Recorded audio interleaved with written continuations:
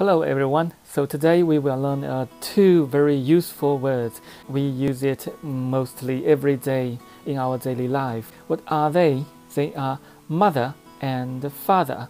So every day we will use these words. If you have children to call your mother and your father, then how can we say and write it in Chinese? Okay, now let's move to my pad. I will show you how to write it and how to say it. Let's go.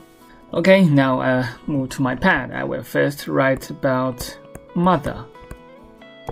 Mother, how to write it in Chinese? Mama.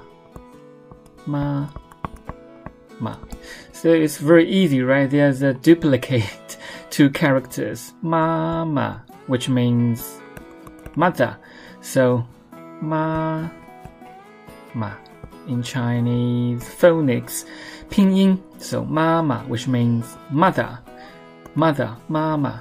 So the father, how can we write it in Chinese? Father. So father.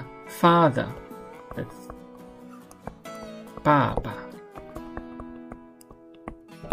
爸. So father. So very easy, right? 爸爸 in pinyin.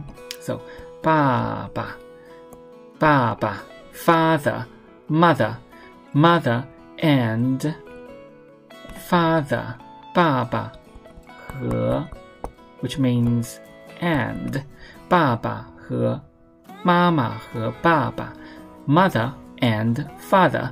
So it's right, it's very easy for you, right? The other two same characters. Mama. Very easy, right? 爸爸. Okay, so practice makes perfect. See you next time. Bye bye.